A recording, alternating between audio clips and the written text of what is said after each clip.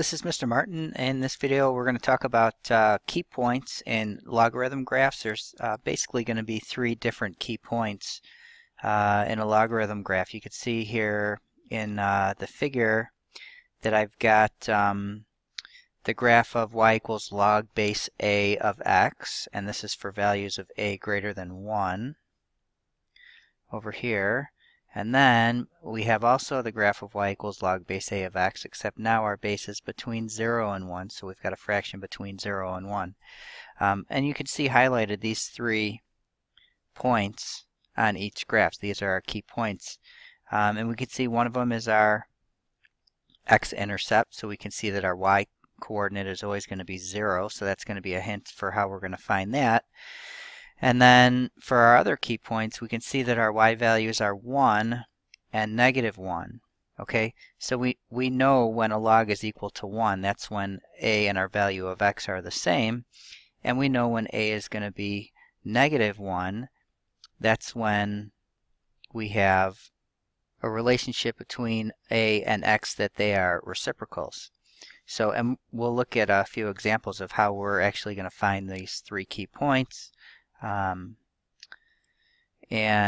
make sure that you check in with me if you have questions. So you should probably pause the video and get some paper and just make a quick sketch of these 2 graphs so you have them to refer to, and also to write down the few examples that we're going to go through.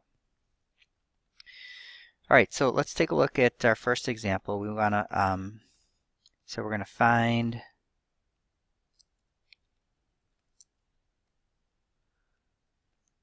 three key points for each. Part A. So let's start out with f of x is equal to 2 log base 4 of x. So let's start out with our x-intercept, because I think that one's the easiest. So all we're going to do is set our function equal to 0. And then we have 0 is equal to 2 log base 4 of x, and we can solve it for x. And that will give us our x-intercept, which will be one of our 3 key points. So I'm going to rewrite this in exponent form. So 4 to the 0 is equal to x. Let's try that again. Is equal to x. Okay, so keep in mind I divided both sides by 2 first, so I still had 0 on that side. So when I rewrite it in exponent form, I have 4 to the 0 is equal to x.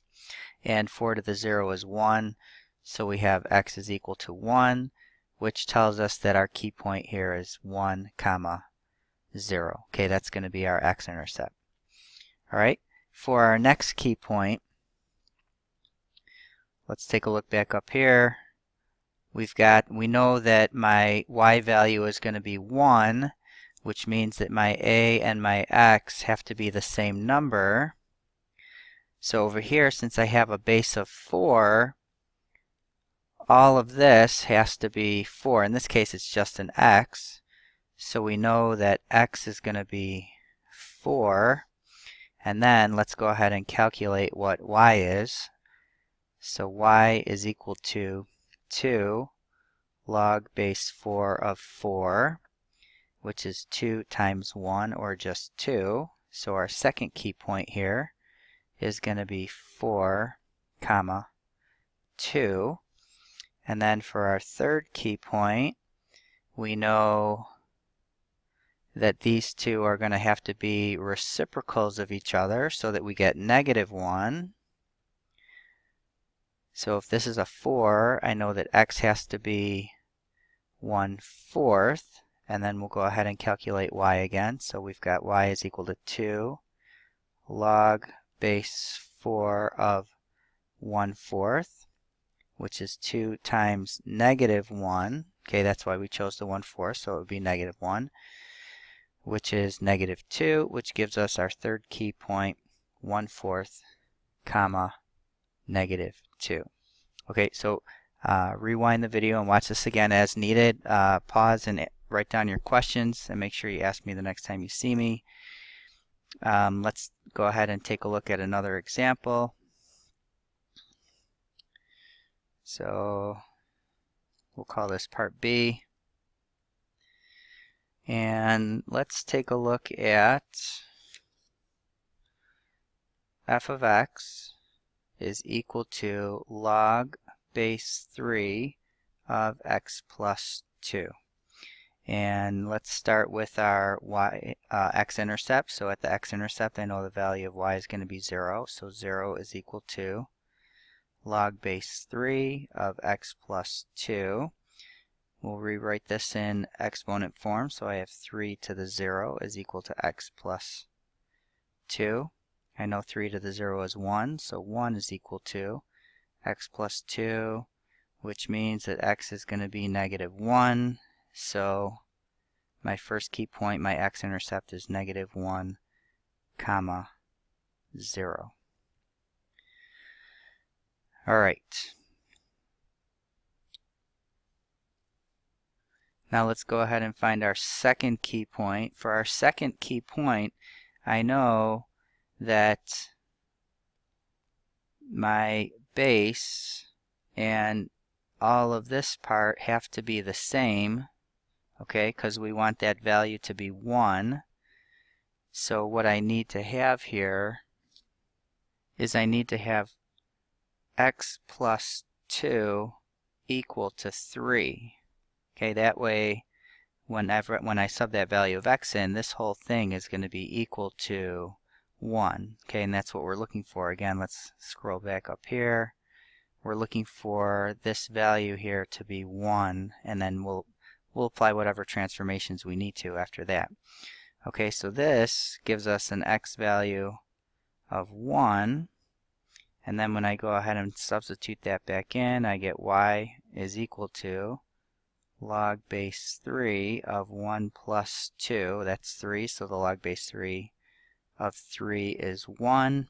That gives us our second key point, which is 1, 1.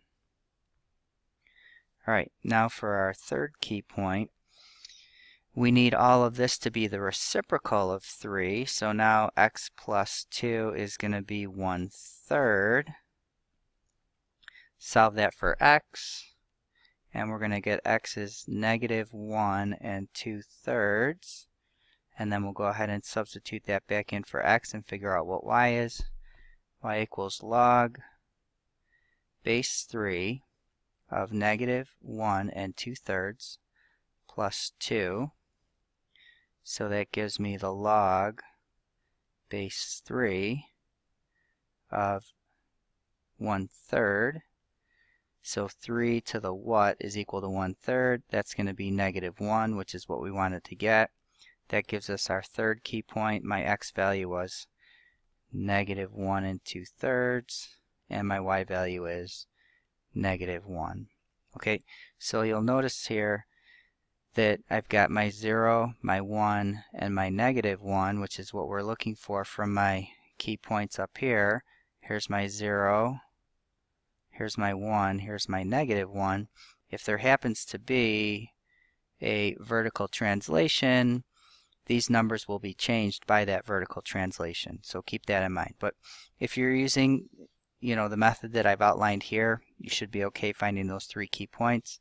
Again, if you have any questions, feel free to ask. If you're looking for some more practice, you can probably find some in the textbook. Just work on the odd problems. You should have the answers to those. And we'll see you in the next video.